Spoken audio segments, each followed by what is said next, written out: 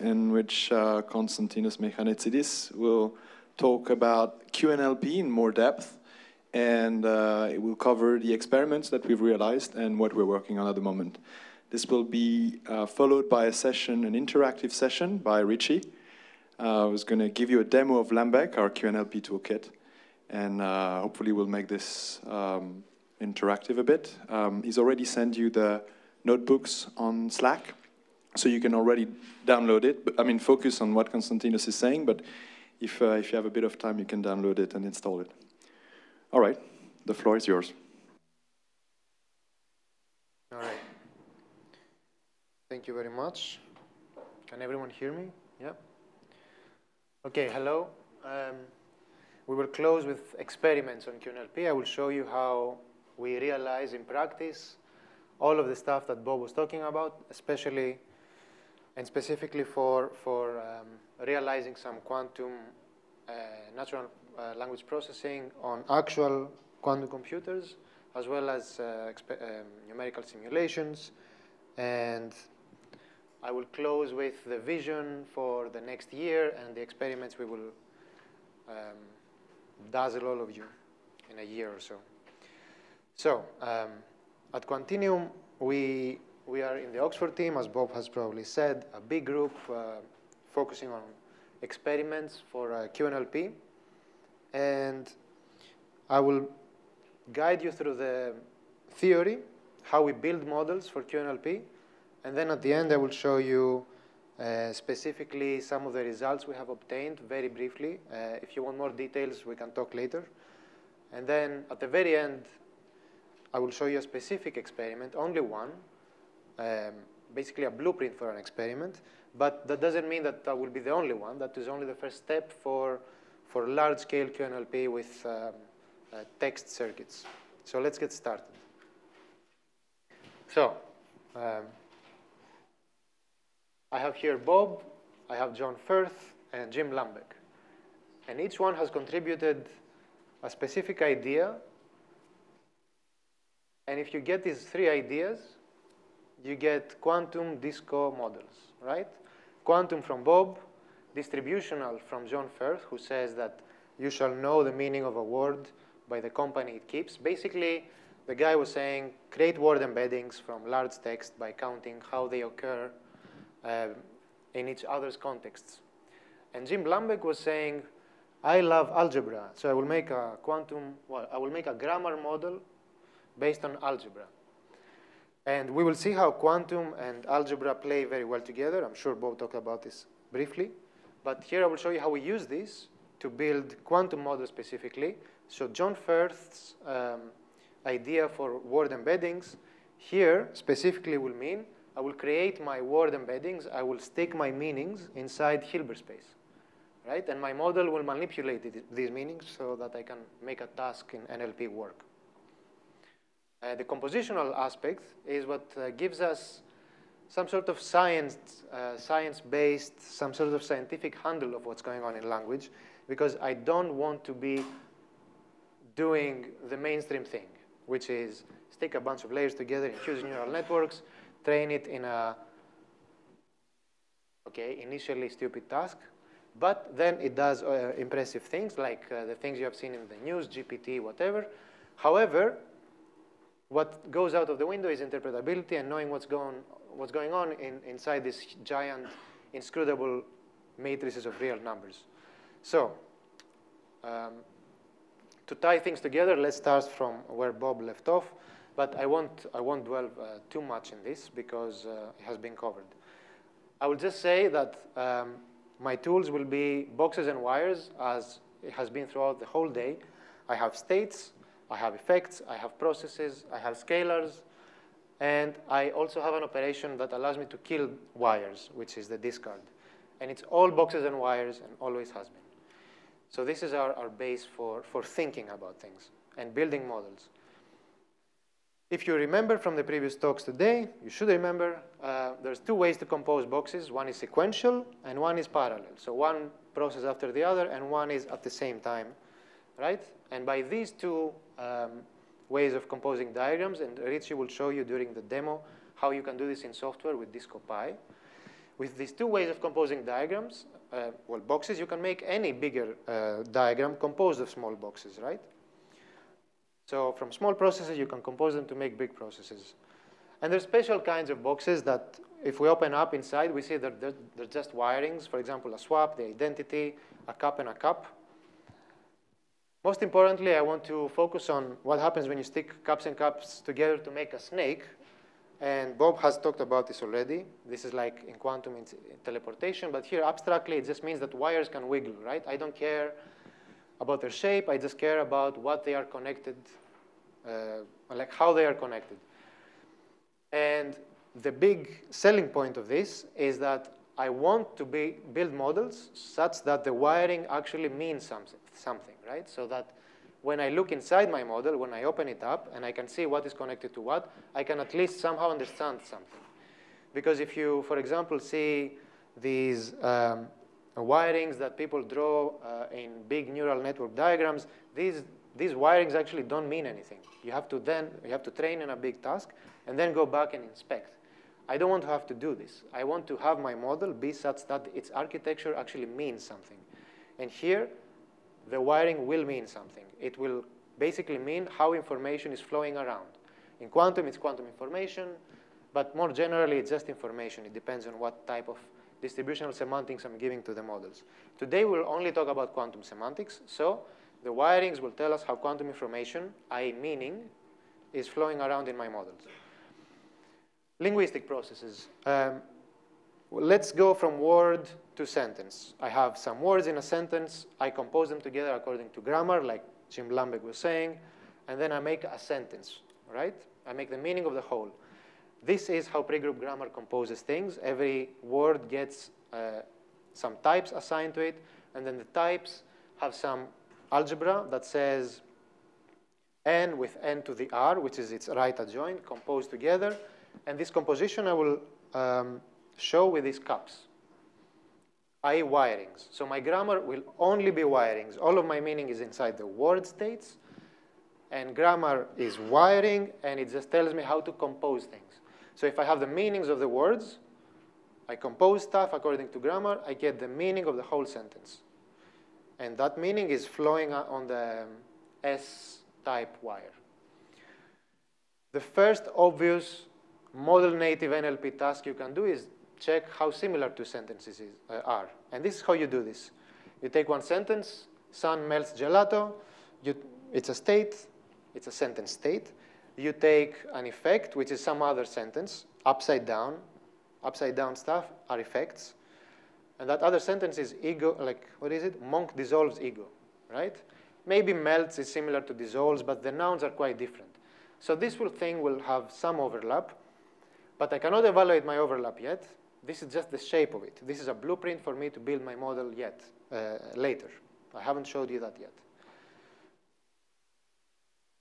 And then if you want to go beyond sentence level, if you want to go to text, because there is this rock star who I follow on Twitter who says that it's the future, and I believe him. So if you compose sentences, you will get text. How do you compose sentences? Well, with DiscoCirc. What does DiscoCirc do? DiscoCirc says, I don't believe it's sentence space. Actually, sentence space is basically a bunch of nouns if you look inside. So DiscoCirc says nouns are first-class citizens. You have you can initialize a bunch of meaning vacua. Let's call them like this. And then every one of these are distinguishable. So to every one of these wires, a specific noun is corresponding. Then all of these nouns, they go into some text process, as we had before for a sentence, but now it's for a whole text. There is a grammar that we are developing in Oxford, but it's for a text-level grammar, not only for sentence. And then the nouns, after they get modified by that text process, they exit, modified. So it's a very dynamic thing. Now, let us see how this text process is, what is it composed of? The most basic thing is, let's make some noun states, right? I have this meaning vacuum, and then there is a noun preparation box. This prepares noun states. So basically, you have the meaning vacuum. You have a noun preparation box. And this prepares a noun state for this noun. Sorry for the squeaks. Okay, this is how I make noun states. Their initial states, they enter a text. So now I have order 1 processes. These are boxes. They are not states. They are processes, right? If you remember before at the sentence level, I had every word be only states. Everything was 0 order, and then grammar was telling you how to compose. Here, I'm making distinctions. I said nouns are first-class citizens. That makes them states, 0 order. If I go to other parts of speech, like adjectives or verbs, they will be processes that modify the lower order stuff, which is nouns. An adjective modifies a noun, right? So if I have, for example, an adjective, right? It will, oh my God, sorry. Let's see if this helps. I will have some noun entering, and this will give me out a modified noun. For example, car, red, okay? This is the state of red car. The intuition here, it's basically the point is that we're following our intuition to build models. And it's not just our intuition. It's not just loose things. All of this stuff is based on formal linguistics. And there's a lot of formal language theory behind it that formulates it in a way that it generalizes. Now, let's see how a verb would look like. Say you have a verb like loves, standard examples. You have dog. Have human, dog and human enter loves, dog loves human, right? So this is the combined state for the phrase dog loves human, right?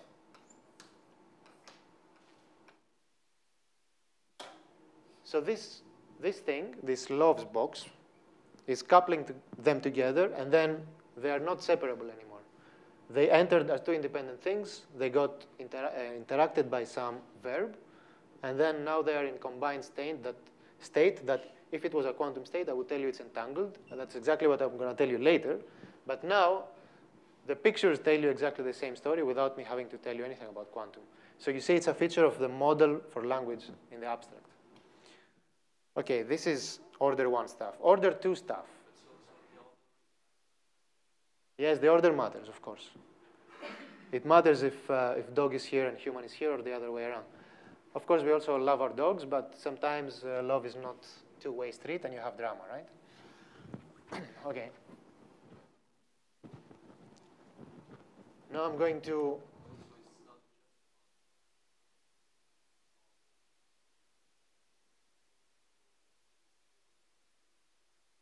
yes, that's right. But the places in which I have inputs and outputs are distinguishable. I mean, I'm not drawing my boxes like this, right? I'm not drawing it like this. They're not like the spiders of ZX, right? This is different from this. This box is different. Now,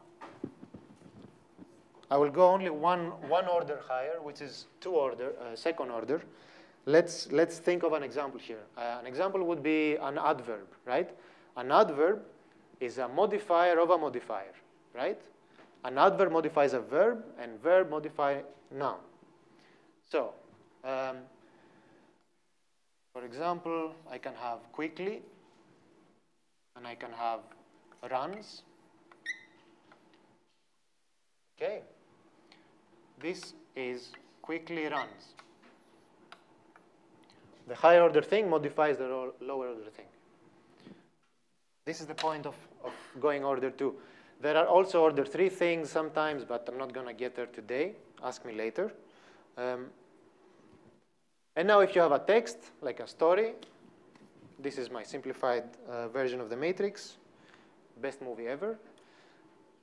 This is the script of the movie, right? You have the nouns that go in, Neo, Morpheus, Trinity, Matrix, Kung Fu, right?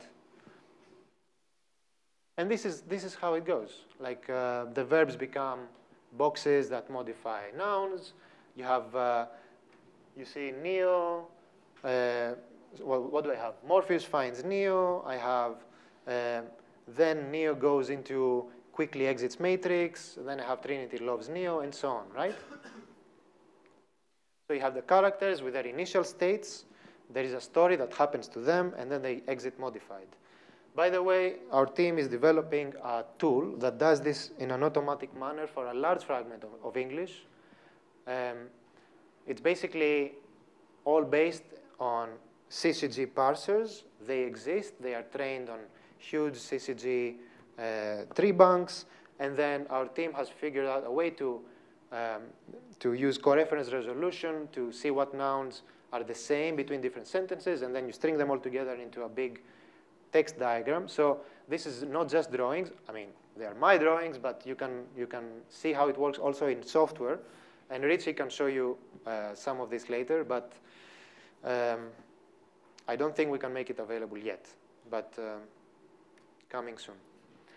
So you see, the bigger the story, the bigger the text diagram. So I'm not going to draw you huge text diagrams, but I really want you to remember that this is how it's going to be. My scaling parameter for my problem size here is the text diagram. This is going to be important later for when I talk about advantage and why we want to go quantum even. So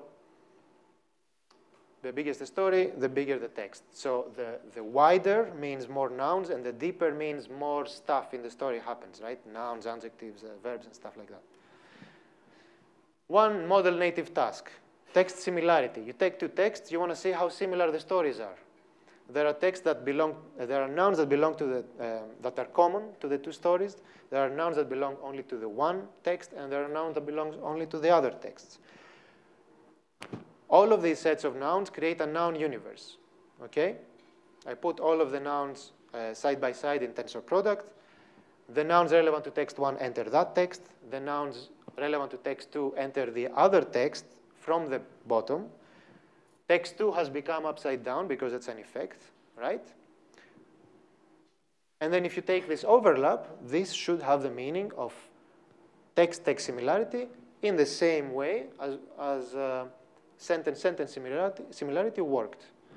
It's just the same generalization. It's a generalization of the same idea. So compositionality allows us to take small ideas and generalize them to larger contexts without thinking more. That's the point. Another model native task that is not global. It's not taking all of the nouns in the universe and doing something with them. This is a local task. I discard all of the other nouns that exit from a text. I don't care about them. I just care, for example, to check how much the noun at the position I, what is its similarity with its past self after it exited. So this is like, okay, I gave it a cute name, quantifying the character arc, right? And if you take this idea of throwing out all of the nouns you don't care about and doing something local with one or some of the nouns, you can do something which is actually done in the real world. There exists real world data out there for this task. This is called question answering. So what do? You take a context text that says a bunch of facts. That's text T1.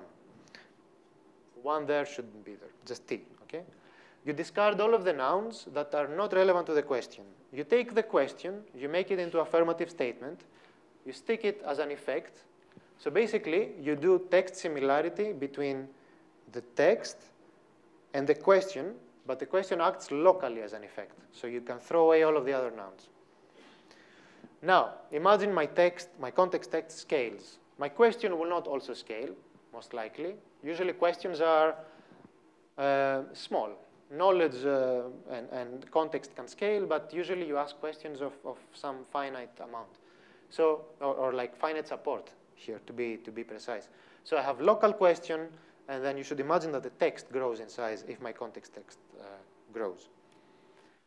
So now let's finally go quantum. All of this was abstract for model building. Okay. I started half past, right? Okay.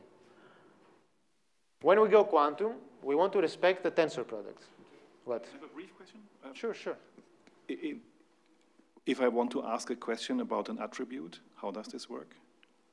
So if I want to, for example, I have a red car, whatever, second order thing, right. and if I say, give me the color of the car, that's quite tough, You because can it's say, not a noun. Yes, you can say car is red. It's a statement. Stick it as an effect to red and car. So red is an adjective. Well, let me think. Car is red. Yes, car is red will be a legit text diagram. You can flip it upside down, dagger it. Now it's an effect. So car will exit the text that says whatever the car is. You stick the car is red as an affirmative, as an effect, and if you have a high overlap, you're confident that it's red. Okay. If the context text said car is blue, and then you stick car is red, you should have low overlap. This is the idea. Okay, cool. Any other questions before I go to model building? Yes. I need the microphone, otherwise it's not going to be recorded.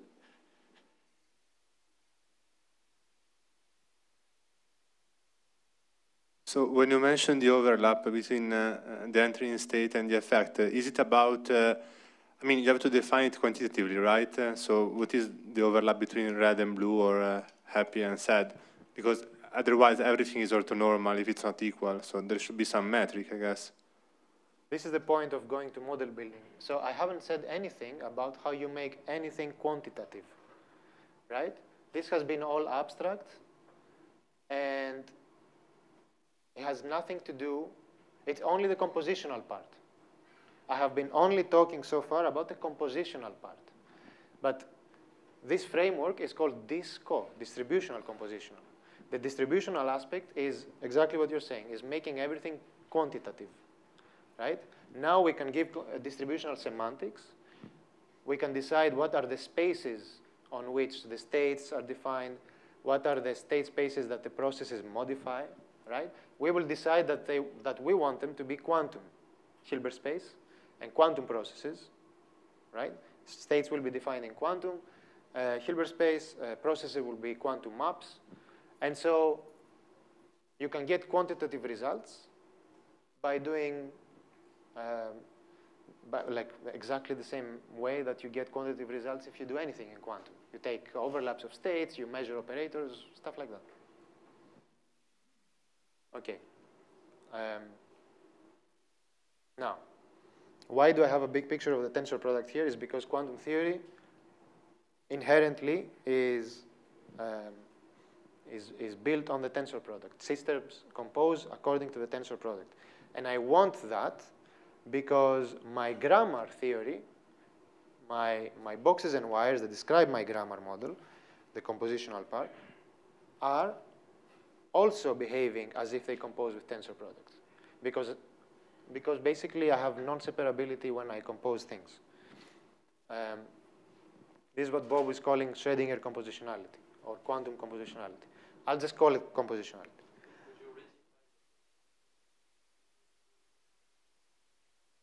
So now, right, tensor product before with the diagrams means just things happen in parallel. When you give the model semantics, tensor product will be Kronecker product. The usual, so if you are simulating these things with linear algebra, because linear algebra is how you simulate quantum theory on your laptop or by hand or on a blackboard, it's the Kronecker product, the usual outer product, the Kronecker product of two matrices or vectors or tensors or whatever. Quantum theory, if you have a quantum computer, and you put quantum systems together in a controlled setup, they will just compose by themselves with a tensor product, right? So yes, the usual tensor product. Here I'm really beating the dead horse to show you that tensor product is flowing around. So this F is what I'm calling my semantic functor. Jargon aside, it's basically a map that does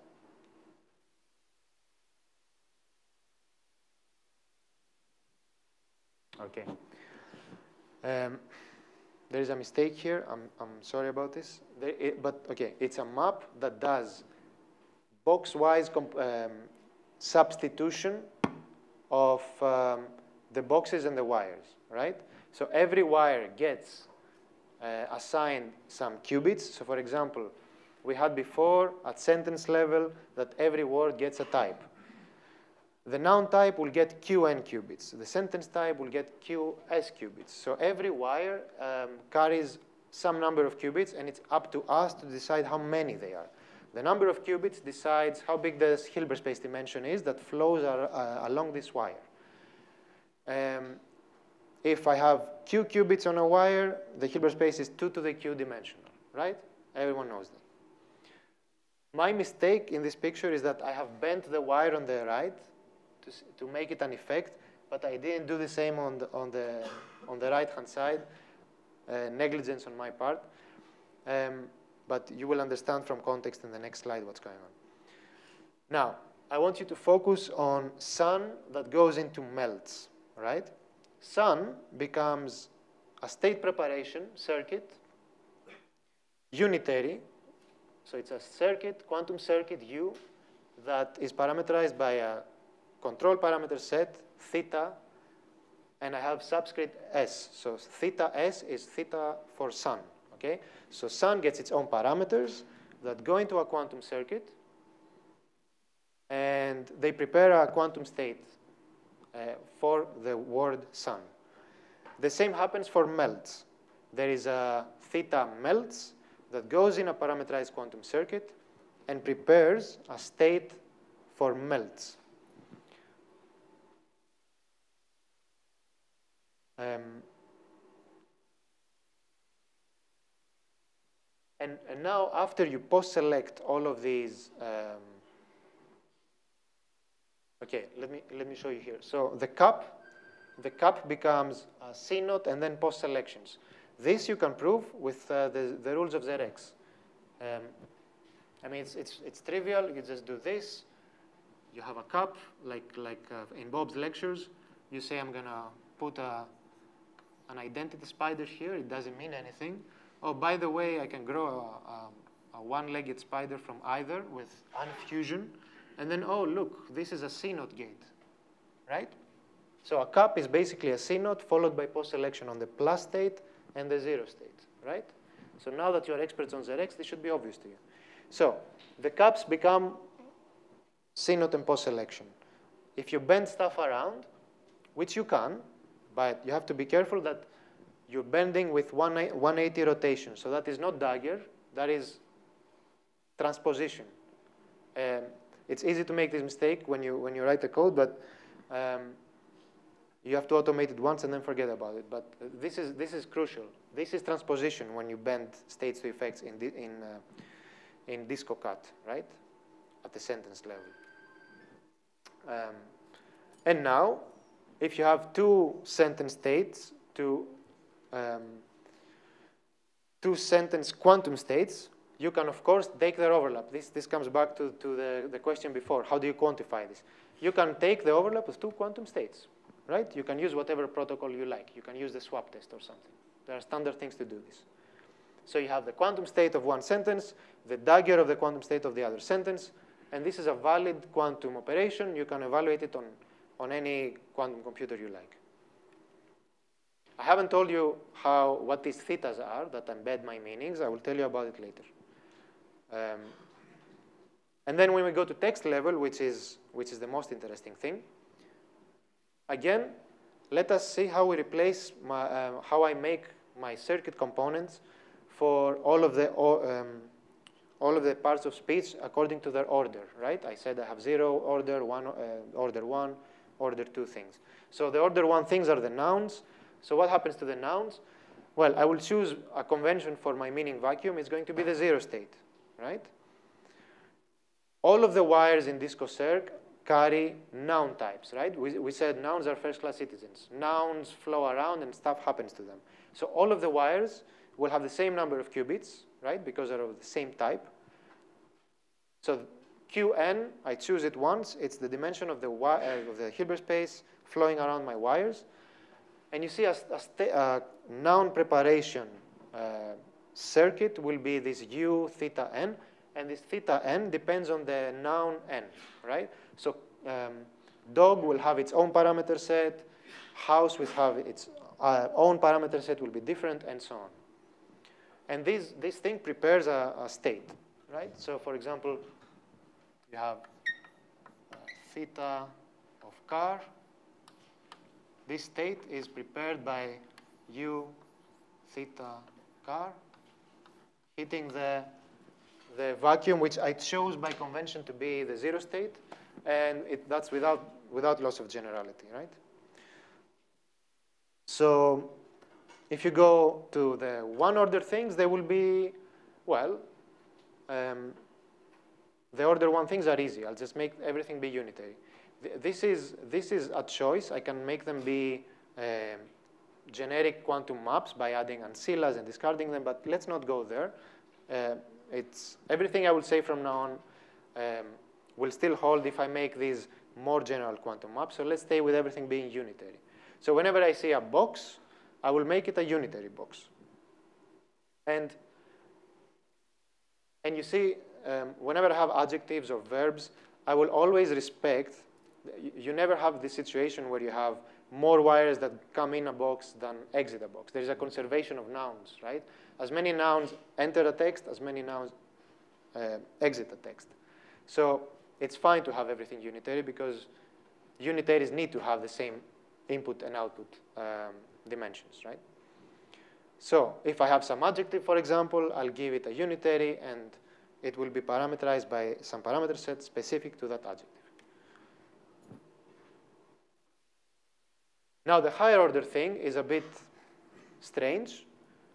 One choice is to say, I'll break it like this, like a sandwich. I have this comb thing that is a higher order box, like for an adverb. I will break it into unitaries that sandwich something. So let me show you what I mean. So if I have quickly runs was our example before, I will have u theta quickly, some parameter set with index 1, and there will be some other second parameter set for quickly. So quickly has 2 parameter sets. And whenever I have something like runs, so u theta run is just sandwiched by these 2 guys, right? So these 2 guys for quickly sandwiching runs will return to me a circuit that is supposed to be for quickly runs, the whole thing. Of course, I can simplify my life. I can say from order 2 and above, I don't want things to be quantum processes. I don't want everything to be quantum processes all the way to highest orders. But also, you know, you won't have infinite order stuff. This is usually in language, everything stops to order 3 or 4, right? I mean, how often do you have modifier of modifier of modifier of modifier? It's kind of insane. So what I can do is say, I don't want this to be quantum maps. Another choice is to have, say, so I have here for runs, I have runs. And I can have a classical control for quickly that modifies the parameters of runs, right? So this can be a classical function like a neural network parameterized by its own parameters for quickly. And here, its input is theta runs. So theta runs enters quickly and is modified and enters here. So that thing is together quickly runs. I mean, also this makes sense, right? Quickly just modifies the runs, right? It's like a knob, or like a very. Very will also be higher order. Very red. I can have like a classical control on the circuit that is very, and just modifies the parameters of red. And I just have very red, or like less red, stuff like that. But all of these are just design choices, and they're all valid. Okay, similar idea. And now to come back to the point of how you do something interesting with quantum text circuits. Quantum text circuits for question answering, for example. As I said before, I have a context text. It's a big quantum circuit now, the context text. And this theta t is all of the parameters. It's the concatenation of all the parameter sets, of all of the words that are involved in that text up there, in the t text. Theta q, the same. Theta q is the set of all parameter sets of all of the words that appear in the question q. So I have a big quantum circuit. All of the nouns go in. Yeah. So 0 states are initialized on qn qubits for each wire that you see here. Every wire is for a noun. They enter a big text circuit, like my matrix story before. The nouns that are irrelevant, the quantum wires that are irrelevant to the question are discarded. I never measure them, right? That's what discarding means. And then I do the dagger circuit of the question text, which has been turned affirmative. It's an effect. And then basically I can measure everything. I can do a bunch of measurements. I have deliberately drawn these with greens because they are the so-called bastard spiders from the Dodo book that Alex and Bob wrote, Picturing Quantum Processes. If you want to see how quantum and classical wires interact, first of all, you need to draw 2 types of wires. The whites are the quantum, the greens are the classical, and then there are extra rules of how classical and quantum wires interact. The green dot is basically a Z spider, and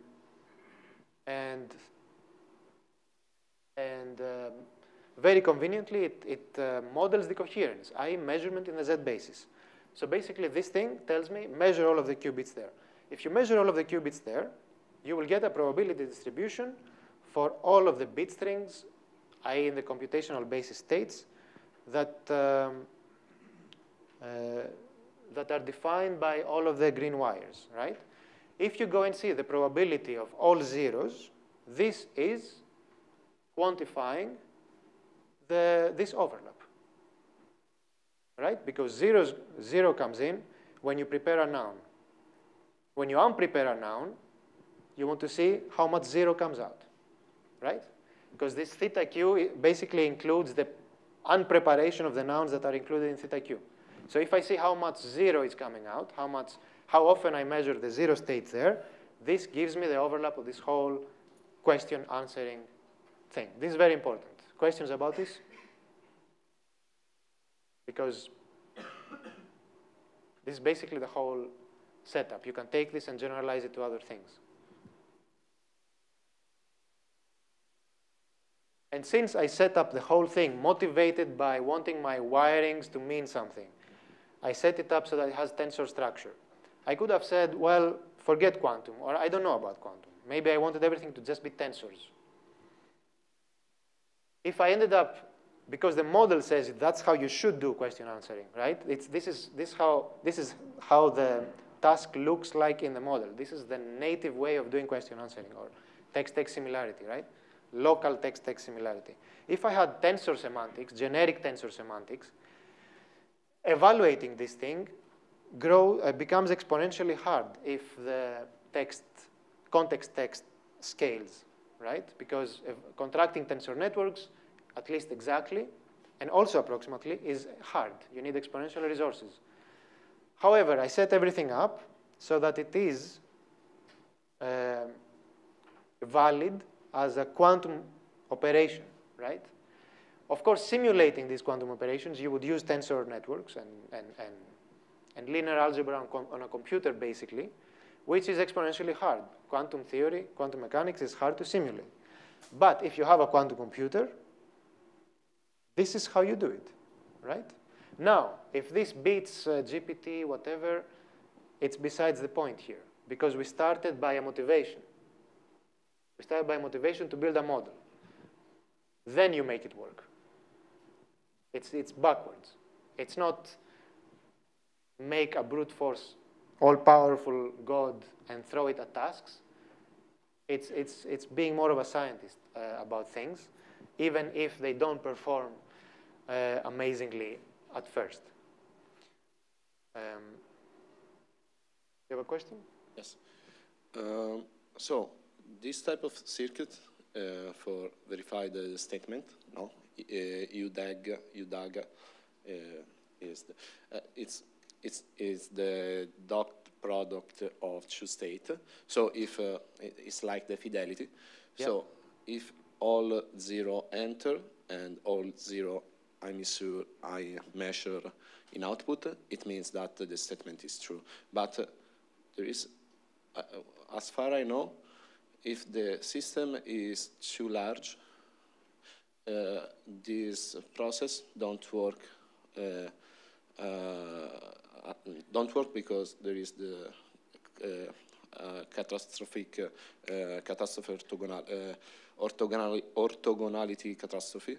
So I think what you're saying is that the bigger the circuits, the more random they will look. See, the more it will scramble, and getting the 0 state, it's exponentially unlikely.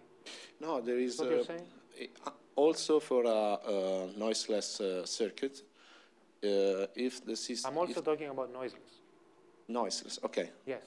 If the system is large enough, yeah. The orthogonality catastrophe turns out to falsify the statement, but in reality it's true because all the state appears orthogonal if the system is large enough.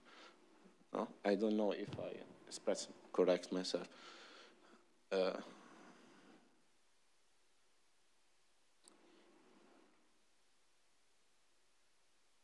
Maybe I can ask this question at the end of the lesson.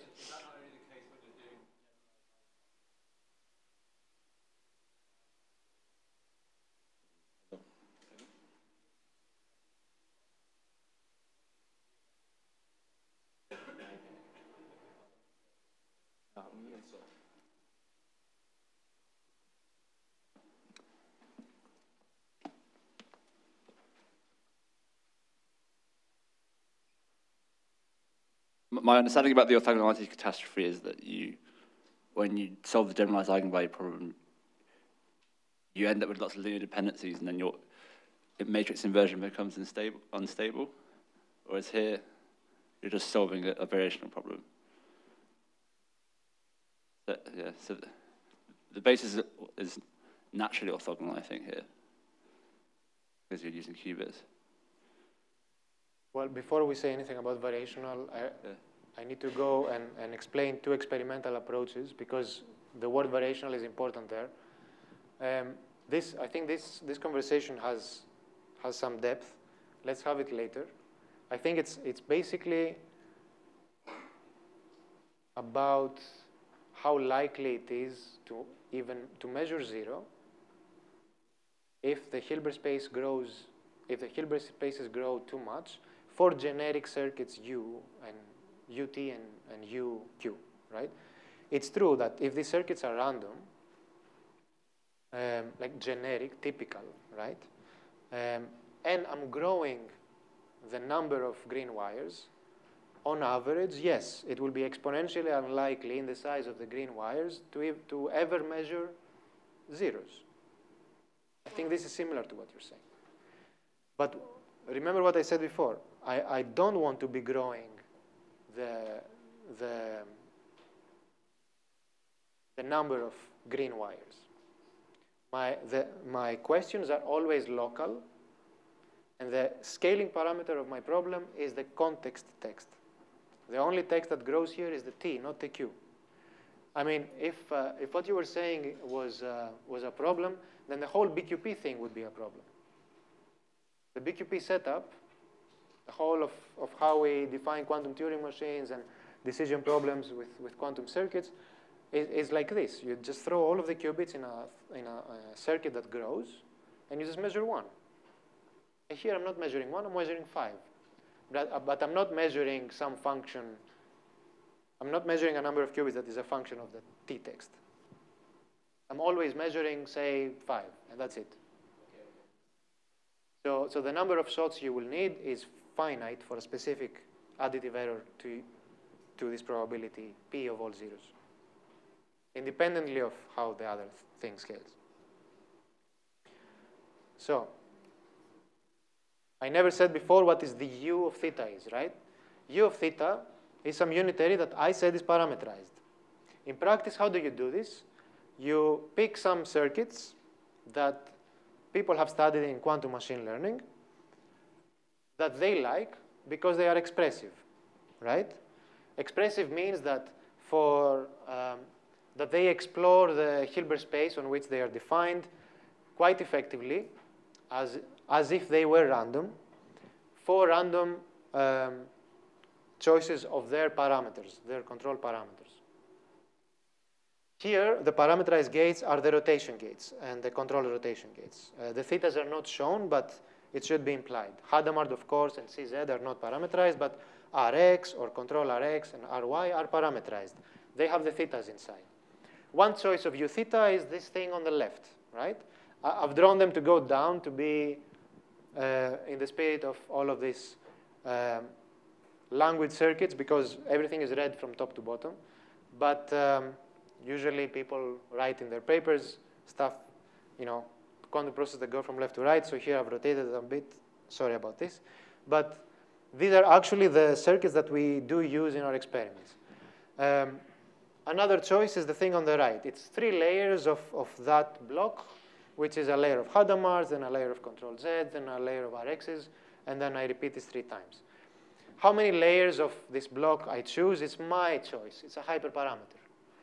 How thick these things are is my QN. It's a hyperparameter again. I choose how many qubits I want to assign to every wire, right? So I said I'm going to talk about some approaches of how we do experiments. One approach is train everything in task. Build my text circuit, leave all the thetas free, pick a task. My task defines a cost function. Now I'm doing quantum machine learning. However, I didn't pick some random ansatz I found somewhere. My text circuit is informed by the problem. The problem here is language. The structure that the circuit inherits from the problem is syntactic structure, right? The whole structure of the diagram. It's not just some random circuit, black box. You make a cost function for your task. You evaluate performance. One of the things we do is binary classification, the easiest task you can think of. You have a bunch of sentences. Each sentence gets its own sentence circuit, right? Some of the words, most of the words will appear in more than one sentence, which allows the thing to even train. And then you can do supervised learning. You have a test set, a train set, and you have a test set. You keep the test set aside, and you train the thetas such that the quantum circuits predict the label. Every sentence will have a label, right? 0 or 1. This is a pre-group diagram like before, right? If you measure the qubit there at the sentence wire, you will get some probability that it's 0 and some probability that it's 1. 0 for one class, one label, 1 for the other.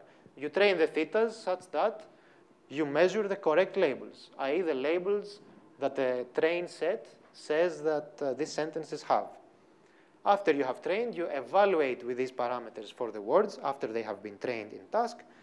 You execute the circuits in the test set, and you see your accuracy, like how well the model generalizes in unseen data, because they're unseen because the test set, you kept it aside. And this is all this variational loop here, right? The train set sentences become quantum circuits, as I showed you. They go to some quantum processor. You measure out the class label, their probabilities. If you're not happy with them matching the train set labels, you iterate, you update your parameters with some optimizer, the thetas, and then you loop around until you're happy, right? And then you just evaluate on the test set again on a quantum computer. You can do this with disco-cut diagrams at sentence level. I'm going to do a parenthesis and show you what we're working on now. Because before, with disco-cut, we have these two experiments published in these two papers, but they're toy experiments, as in the data is artificial. It's 100 or 300 sentences, not that big. It's toy, right, for NLP standards. Vocabulary is very small, but it works. It was a proof of concept. Now, if you changed it and you don't use LAMBEQ pregroups, if you use just CCG trees, you don't need to post-select anymore. You can just have tree structures. They're easier to train on a quantum computer. There are no barren plateaus. I'm not going to stay too much on this, but it's work in progress, and it's very exciting. So what we do is we can tackle thousands and 10,000s of sentences. They can be movie reviews. They can be clickbait news titles, or even DNA sequences. If you don't have syntactic information, you can just use this middle thing, which is a binary tree with disentanglers, which is inspired by condensed matter theory for critical systems. And then if you combine these two ideas, syntactic information with this entanglement filtering thing from condensed matter, from if you have heard of them, they're called MERA tensor networks or quantum convolutional neural networks. We can combine these two and make syntactic convolutional neural networks and so on. And all of these things work very, very nicely. And soon we'll run them on actual machines as well. And then there will be a paper. So stay tuned. And now when we go to DiscoCirc, this is the interesting thing that I want to close on, because it's something that we have also seen working in task, right? So I will tell you exactly what I mean now. So instead of training in task, what you can do is, instead of doing quantum machine learning, like I said, instead of doing supervised learning, what you can do is say, I want to do question answering. OK. But I don't want to train my thetas in task. OK. I will pre-train my thetas. To pre-train your thetas, you need to do basically what classical NLP does, which is make some word embeddings that are pre-trained, task agnostic, right? The usual methods you might have heard of are called word2vec or glove, things like that. We can exactly use these methods. Specifically, I can talk about glove. You don't need to know too much now. I can show you what the cost function looks like. We can ask me later. The point is that you can pre-train stuff.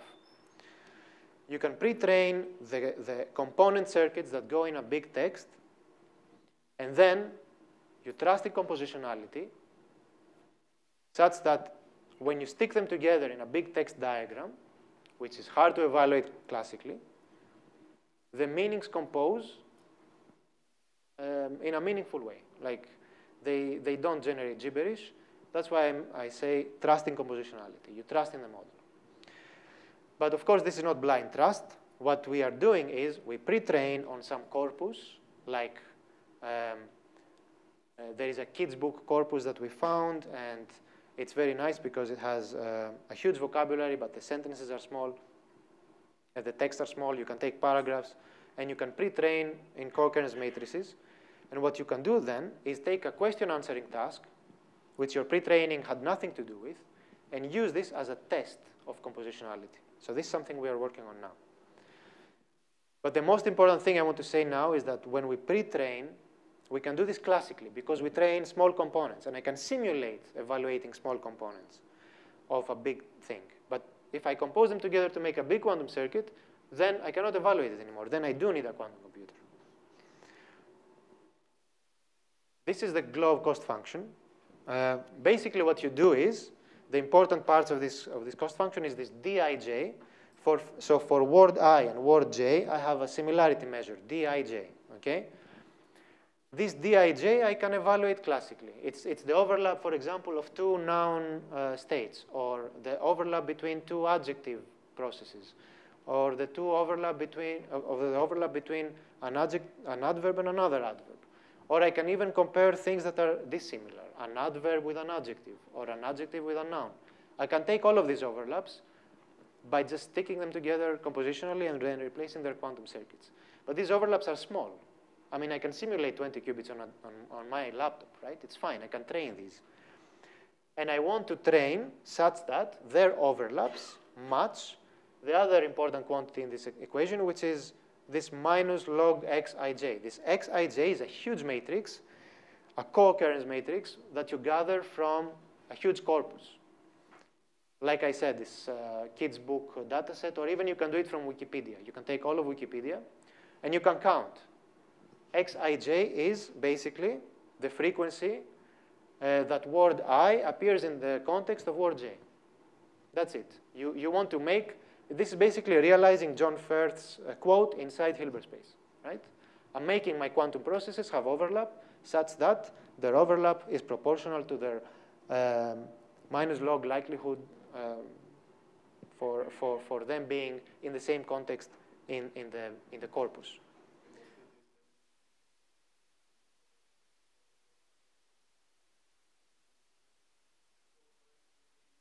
Yeah, you pick a window. Yeah, it doesn't matter. Yeah, these are details of how you train. So people usually fiddle about with these hyperparameters, and they just find something that works. This is black magic machine learning, right? And here we also use the black magic approach. You just fiddle about and see what works, and then you don't care as long as it works, because you just care that these overlaps are representative of their co-occurrence. Now that I trained my quantum states and processes to actually be quantum word embeddings, now what I can do with them is stick them in a question answering task. There are data sets for question answering out there. We take them, we take the context text that says a bunch of facts. We get a text diagram that builds us a text circuit. I just replace my pre-trained word embeddings. Now I have a big text circuit. I cannot evaluate it. I need a quantum computer for it. The same I do for my question. And then I just measure on a quantum computer as a test about whether compositionality actually works, right? So this is what I mean, it's not trained in task. If, however, the whole thing is small, because there exist very simplified toy question answering tasks, you can also train in task everything. Don't do any pre-training. Create your circuits like this. For every different question, you get a different circuit to run. You can train all of these in tasks such that the correct answer comes out, right? You can do this. We have done this. It works. It works even with 1 qubit per wire. It was like a WTF moment. It was pretty cool.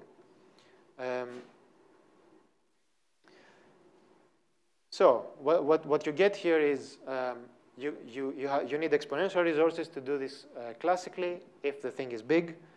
On a quantum computer, you can do it in polynomial time.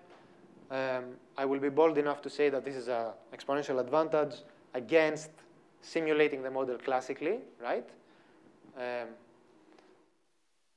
And then, on top of that, let me go back and remind you that this thing, when you take sentence-sentence overlap, there is a very nice paper by Will Zhang and Bob, which started this whole QNLP business. And there they said, if I have 2 vectors to compare, and I want to see which effect has the highest overlap with my vector, I can invoke the closest vector algorithm, quantum algorithm, which basically is Grover under the hood. You Grover search over the possible effects, and you get a quadratic speedup. Okay, it was cool in 2016. Today, not many people care about quadratic speedups because they believe that the error correction overhead and all of this stuff will be quadratic, so they will kind of kill each other off. However, in my very bold statement that I have an exponential speedup when I do question answering at text level with quantum discoserg, I can also have my extra bonus quadratic speedup on top because I can also Grover over the answers. And this is something that we are putting down in a theory paper now, and stay tuned. And yeah, now I think Richie will give you a very nice demo of LAMBEQ, which is about sentence-level QNLP that automates all of the experiments I talked about. And you can reproduce all of our papers. And he will show you also how you compose diagrams to make text circuits. And yes, have you joined the Zoom? But I need the music. I sent it to you.